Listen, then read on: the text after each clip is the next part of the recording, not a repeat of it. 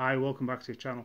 So I've just finished recording my 28mm Grand Duchy of Warsaw Polish Napoleonic Wars troops video, and in that I talk a bit about the Borodino event I did. So it's just a wee video as I settle down, have a wee dram. So this is Refight, but it's not your classic really strong Refight.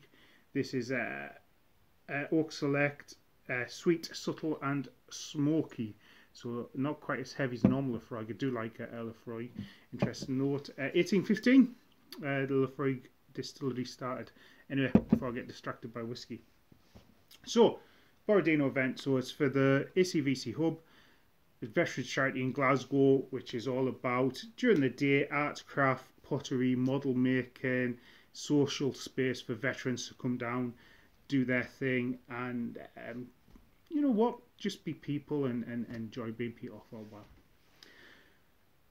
To help raise funds for that, what we did was we came up with the idea of, well, I say we, I didn't, a couple of people, Greg and Stuart, I hope they don't mind me giving them a shout out, came up with the idea. So we raised some money and bought an army, a Russian army. We painted that, we did a paint-a-thon, and we used that in the Borodino event. We already had loads of French already, and some people had some Russians to lend us. After the event, we've then been selling on the painted armies. So far, we've raised £5,000, which is great. Charities can often get grants for the key sort of things we get. So we can get at the ACVC hub money for materials and projects and stuff, but it's running costs that matter. So actually through events like that, and we have wargaming, so we wargaming there, so the money we raise from Wargaming Fellowship goes to the running costs of the hub. We have another Wargames group, Reaper Wargames, they play there, their higher costs go to the running of the hub as well. But anyway, Borodino. So we had a big multiple players. So in the hub we've got pretty much as much space as we want. And we set it up over 3 tables. One table was the middle section of the battlefield, and I think there were 4 people on either side. Might even have been 5 people on either side of there. So you had the Grand Redoubt, you had the Flechettes, yeah, the main French attack against the Russians there. Then we had 2 other tables. Now these 2 other tables, I think they were like 12 foot by 8 foot. They were quite large. So there were 2 people in each of those. So there was 4 people. The north part, so again the French attacking the Russians, and in the south part where I came in commanding my Poles and some French, again trying to take some villages. So how we did the scenario was, you had the redoubts and the flechettes, and the village in the middle was all worth some object points for holding them at the end of the game. The 2 villages in the north and 2 villages in the south.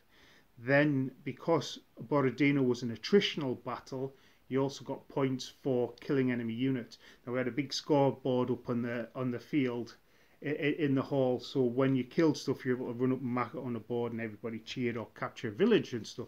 And we were playing over 2 days. So what we did was plan around, based on the great game, 20-minute turns. And if you didn't get it done in 20 minutes, you missed your chance. And actually 20-minute turns means that over the course of 2 hours you've done 3 turns, so you can start building up a lot of turns. So if you're not careful, everybody stands around, watches everybody do something in multiplayer games.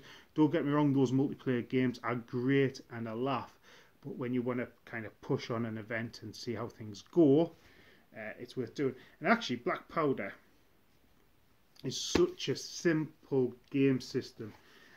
I've often said this about Black Powder. There's probably far too many words written in the description of the rules. It is at its heart a really good, simple system that runs along at quite a nice pace.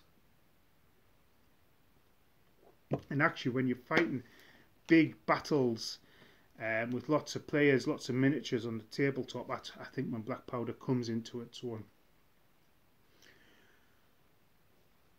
So me and Greg were on the French side versus Rob and Davey commanding the French.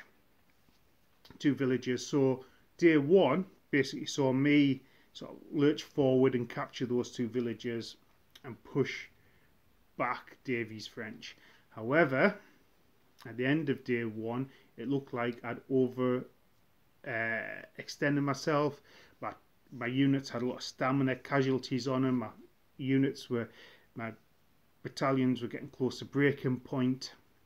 So actually I went home and looked up the rules for broken brigades and if I could fall back into the buildings and hold the buildings.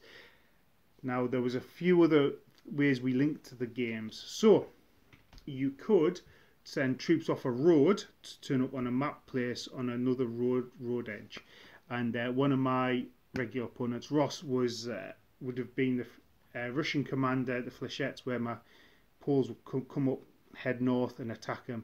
So my cavalry could have swept round behind the enemy, but they went off onto the main table, chasing down some Russians in some Flechettes, and they took a Flechette. But the other thing was we had some central reserves, so we could request central reserves. So things were looking so tight. It looked like I'd have an early bath on the Sunday morning, that I had a couple of units of guard. So coming in on the Sunday morning, I fully expected my two main brigades to sort of break, or at very least fall back and hold these villages while the guard come up, take the villages, and at least hold that ground that we'd spent all day taking. Now, my Allied General Greg was late, so I commanded all the French for the first part of the battle.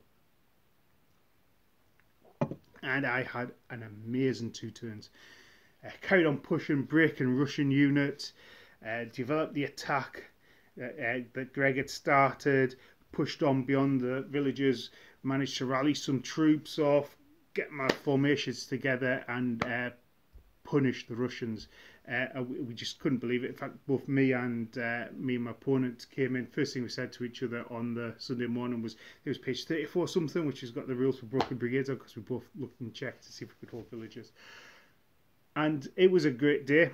On our table, I reckon there were 30 plus units aside. So you're looking at an 8 by 12 foot table and like 60 units aside, and that was only part of the battle. But anyway, so that was the event. That was my part in it. French lost.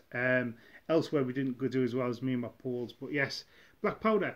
If you not had a chance to play Black Powder on a big table, big scale battles, do so. If you're anywhere near Glasgow, get in contact. We host these big events at least twice a year. And yeah, as long as you're cool, you're more than welcome to come down, come with spirit of the game. But anyway, hope you're having a good time right now, and look forward to chatting to you again in the future. So bye for now. Goodbye.